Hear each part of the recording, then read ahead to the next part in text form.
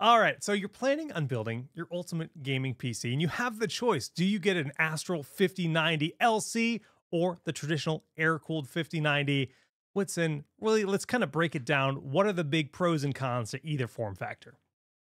Yeah, it's funny. Okay, so you say pros and cons. A lot of people just think that it's like a tiered system, right? That like liquid cooled is better, air cooled is not as good. End of discussion. Mm, And like, I get where that's coming from, but it's not always the case. And it depends heavily on your build. It depends on the case you're using. Of course, it depends on your budget, things like that. mm, So, I wanted to because I know we have both cards, right? We have an Astral 5090 and we have the Astral 5090 LC.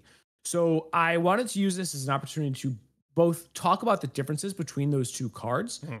And then also, we have three different builds that you and I have built and have footage of where we can talk about situations in which one card works better than another. And yes, I do have a build in which air cooling is required because water cooling straight up doesn't work.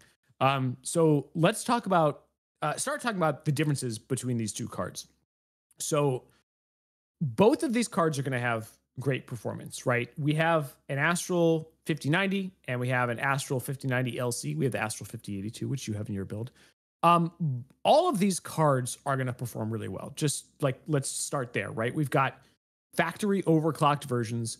The chips are binned to have, good overclock clock speeds out of the box beyond the stock clocks we get from NVIDIA.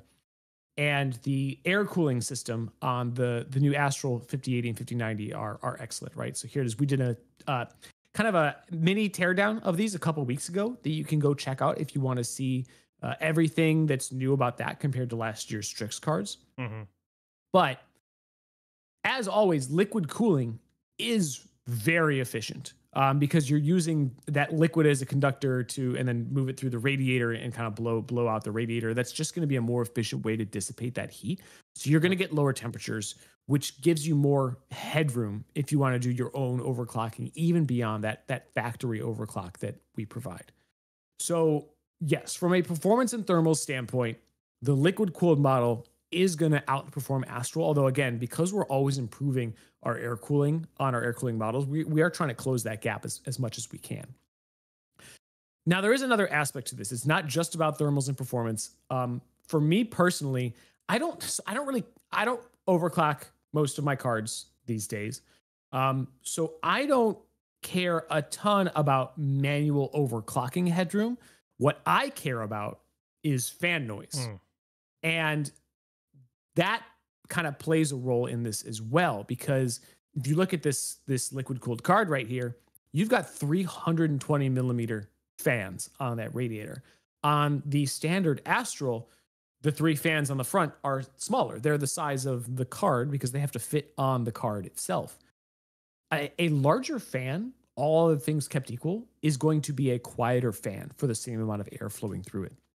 So that is another advantage of the liquid cooled cards, is that you're going to be able to get them a little bit quieter, especially for the same thermal performance. Now, that doesn't mean that air cooled cards are like loud necessarily. That's one of the reasons that we've done a couple things to try and give you control over that. One is that we have that dual BIOS switch Yeah. on all of our graphics cards this year, right? So you can flip that into Q mode and it will have quieter operation. We actually released a BIOS update recently that if you download and install that to your Astral card, Even quieter. it's going to get quieter, even quieter than it was at launch. Yeah. Yeah. So if you've seen reviews or whatever, like consider it even quieter than that with the newest Q mode. And what's really cool is that all of our cards, if you're doing a low power task, if you're just browsing the web, if you're just watching videos, or even doing like a light indie game, if the fans don't need to be spinning, they will turn off entirely. So you get completely silent operation from that card, which is cool. Mine aren't doing anything at all right now. It's kind of nice. Yeah, exactly. Mine either.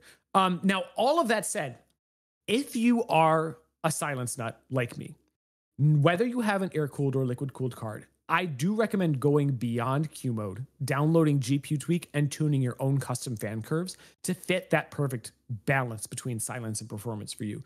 Because the ideal fan curve is going to vary from person to person based on their preferences. It's going to vary based on the ambient temperature of your room. It's going to vary based on the case you're using and how much noise leaks through that case. and so on, things like that. There is no one best fan curve for everyone. And I've actually been thinking we should do a stream that shows people how to like tune their PC for silence. Because I got some cool tips and tricks I think that we could like. So, you know, subscribe, follow, let us know if that's something you want to see. And then we mentioned this before in a previous stream as well, and I'll talk about this a little bit later, but our air-cooled cards also have those Fan Connect 2 headers on the front, which allows you to connect them to some of your case fans, and that may allow you to kind of play with those temperatures and noise levels as well. And we'll show some of that off in a bit. So I want to show off some builds where it might make more sense to go with one or the other. Again, I know a lot of people are like, well, liquid cooled is the best, but you know, one of the advantages that air-cooled cards have is convenience, right? So with an air-cooled card like Jake has here in his build, you just pop it in and you go. That's you it. don't need to mount a separate radiator. Yep. You don't have to think about different fan configurations. And for some people, that convenience factor is going to be enough to just go air-cooled. Right. More plug and play in that regard, for sure. 100%, especially if you have a pre-built that you're upgrading or something like that. Yeah.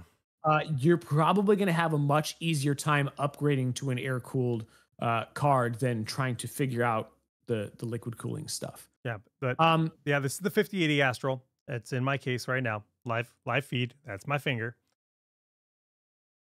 Wow, really showing me up because mine are not going to be live feeds. You're not going to see my finger. So,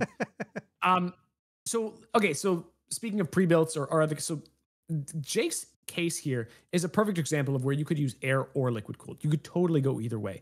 Those fans along the bottom, if you're using an air cooled card, you could plug those into those Fan Connect 2 headers. And that's going to have those bottom fans, instead of ramping up and down based on the CPU temperature, like they would when they're plugged into the motherboard, you could have those ramp up and down based on the GPU temperature. And again, bigger fans going to be quieter for the same air moved. And since they're blowing right at the GPU, you will probably be able to use that to get better temperatures on the GPU, maybe a little bit quieter than you would with just the GPU ramping up and down. That's something nice that we built into our air-cooled cards to kind of help you, again, kind of bridge that gap between the two if this is what you choose to run. Jake's also running a 5080 in this build, which we only offer an air-cooled configuration right now. But I have a liquid-cooled 5090 right here that I'm going to send to Jake soon. Oh, my goodness. It's happening. So this is a nice big case with lots of fans, multiple vents. You could go either way. You've done both in this case, right? You've done liquid cooled in this case. Yep, I did the Matrix card last generation in this case, and that was liquid cooled, and it worked great because I put the radiator on the side panel over there, and it just was perfect, right? So, yeah, you've got 3 fans right there on the side. Perfect place to mount the radiator because your CPU cooler, that radiator is mounted to the top, right? Correct, yep. So you see this in a lot of cases these days where they'll have a big vent along the top for radiators and a big vent along the front or like along the side there for radiators. Now, not all cases have that available though. So let's take a look at my desktop. This is the desktop that I'm sitting at right now. And if you notice, I'm using liquid cooling on the CPU. I've got a 2x140 mil radiator that is kind of attached to the front. And my case does not have any vents along the top. So I don't really have room for another radiator. I do have 2 120 mil fans there on the bottom, but you can see the power supply cables are kind of overlapping those because it's a bit more of a, it's still a tower case, but it's a slightly more compact one. I mean, it barely works with a 40 series card, right? Like now I could maybe do like a 120 mil radiator for my CPU. But even then, with the Astral LC5090, that's a 3x120 mil rad. That's a long rad. I literally don't have 360 millimeter vents in this particular case. So liquid cooled for the 50 series generation, at least, is not an option for me in this case. Gotta go air cooled, which is fine. I've been going air cooled on it for quite some time, put it into Q mode, manually tune my fan curves. And when I had a Strix card in here, I had those bottom 2 case fans plugged into the Fan Connect 2 headers like we just talked about, and it worked great. Honestly, perfectly happy with that.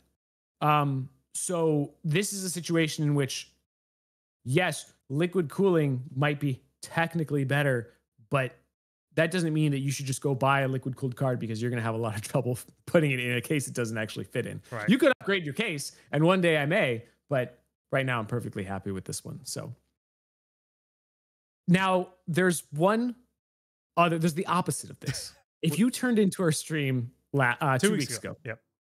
I built a new PC inside this entertainment center behind me. And I've had a couple it's builds so in this cool. cabinet. It's so cool. It's really cool. But one thing I realized over the years of doing this, I originally had just a standard air-cooled CPU and GPU in there. And that really isn't ideal because there is not a lot of ventilation in that cabinet, even less than there is in my all-glass PC case, because there's literally no vents, like literally zero vents, because it was not meant to house a PC. So when you have an air-cooled CPU and GPU in there, they're just kind of blowing air around, but not really like bringing in a ton of fresh air. There's not really like an airflow path through it like there is with a lot of traditional PC cases. So I've done something kind of unique with the most recent build. You guys can go see the build stream. Both the CPU and the GPU are now liquid cooled. I've got the Astral LC5090 in there, and the radiators are mounted to the back of this bracket that I'm using for the motherboard. So both the tubes go back, and then on the back of the motherboard, the radiators are blowing out the back of this piece of furniture. I pulled the back piece of cardboard out. It is open to fresh air, and it means you're basically bringing in fresh air and blowing all of that heat out the back of the furniture and not letting it like circulate around inside. Creative solution, as Ice Vixen says in chat. Yes, it's really unique. And it is something you can only do with liquid cooling. It has made such a difference to the performance and silence of this machine. So I took this footage while I was playing Spider-Man 2 with like ray tracing on, a bunch of bells and whistles. And you can see the temperatures. Well, depending on if you're maximized or not, the temperatures are not bad.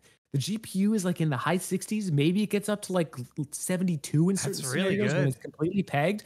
But for such a small space with such little ventilation, that's great. And that's really an example. Yeah. Liquid cooling like really shines in a unique way here. And it is the opposite of my desktop where I cannot do liquid cooling. I don't like air cooling doesn't work well in this scenario. You have to go liquid. So we've got an example of where you have to go air. We've got an example of where you basically have to go liquid. And then we've got your PC where either or you can do either. Yeah. And it's really up to your budget and just kind of how you want to configure the case and whether you want to go through the extra trouble of hooking up that radiator and stuff like that. But even you mentioned, right, not everybody has room for a tower of this size in their space, right? Some people may prefer just have a slightly smaller desktop in general. And you know, this is a big case, right? This is a very large. This is the Leon Lee O11D XL, which is an ROG certified case. Beautiful, super easy to build in. I think especially if you're a new builder, I couldn't imagine a better case to start with because of how good of an experience it is to build in. Not just spacious, but the way they have that back channel for the PSU and all of that for all the cable management. Like rebuilding in this PC when I put the 5080 and this new motherboard in, I was like, oh my God, this is like I just love this case so much because it's so easy, but it is a little bit larger. XL is in its name. Really nice. Yeah. So part of it is that that case is wider. And that's what gives you some of that space to mount that radiator on like the kind of back panel rather than the front. There are cases where you could mount that 360 millimeter rad to the front in a more traditionally sized case. But again, like you have to be thinking ahead to do that because remember, a good case can last you multiple builds. Oh, yeah. So, you know, I didn't expect to do liquid cooling on the GPU when I bought this case. And like I said, I'm still fine with that. But you kind of have to be able to think ahead, and case manufacturers also have to have enough kind of foresight to have room for next gen graphics cards and their radiators. Really good question from Choco FTW in Twitch chat. He says, is there a hardline water cooling option too? So we talked a little bit about this when we first announced the graphics cards. We don't make separate water blocks, but other companies do. They have access to our PCBs and stuff like that, right? So that's really up to water block manufacturers to determine their own compatibility with our cards. You are welcome to like buy a card and swap the cooler on it. It says, will warranty be void if using third-party water blocks? I don't have a specific answer on that, and it may vary from region to region. So I would contact support for your region and ask them about warranty for that particular case because I'm not positive. So, but the point is, like, you can absolutely hardline water cool it yourself. It's just not something that we specifically offer. You would have to go buy a third-party water block, that they have validated compatibility with our Astral card or our Strix card or our Tough card or whatever, and then do that. I've done custom water cooling myself as well. I don't really do it anymore for various reasons. Part of that is because I'm constantly switching out hardware, and that's just a lot harder to do with custom water cooling. Yeah. It didn't make sense for my job kind of at the time, unfortunately.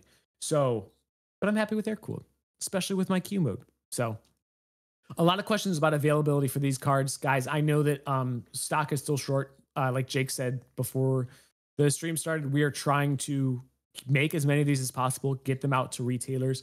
We're hoping that as the time goes on, that we get more and more chips from NVIDIA so we can put them into more and more cards for you guys. I don't have an exact date for a stock drop next. Keep an eye on your local retailers. Check out our Discord. Sometimes people are talking about it in Discord. If you head to rog.gg/join Discord, you can join our Discord server to stay up to date with all the latest news and announcements and things like that. Otherwise, you can also follow us here on Twitch and YouTube. Jake is streaming games with his Astral 5080, soon hopefully an Astral LC 5090 on Tuesdays and Fridays, right? Tomorrow we're doing co-op. A game called Content Warning. We're going to be giving away game keys for that game as well. So tune in tomorrow for Content Warning co-op. Oh, Rich says Newegg also has an alert system. So yeah, there you go. You can do that. I believe we may also have an alert system as well in certain regions if you go to our site for our own online store. So yeah, as always, guys, this is just part of our show. We kind of cut down the hour-long stream to make it easier to search and watch on YouTube, so you're not scrubbing through an hour of stuff to find the main topic. If you want to see the full stream where we do giveaways, we talk about what's on shelf or what's on sale that week, we talk about other tips and tricks, we answer all kinds of questions from chat during our full stream, just kind of as we go. If you want to do that, you got to tune in live, ROG Pulse, every Thursday at 3 p.m. Eastern, noon Pacific. The other secret is you can watch the full show on Twitch anytime. It's only on YouTube where we cut it down. So yeah, but join us live. It's fun. If you want to ask us questions live, you could do that during the show. So we will catch you guys on the next one. Thanks for joining us. I'm hoping next week we can check out the new Armory crate, but it depends on a few factors. We've got some good shows for you guys coming. I can tell you that. We've got a few things lined up for the next few weeks. So give us a follow, give us a subscribe, and we'll see you then.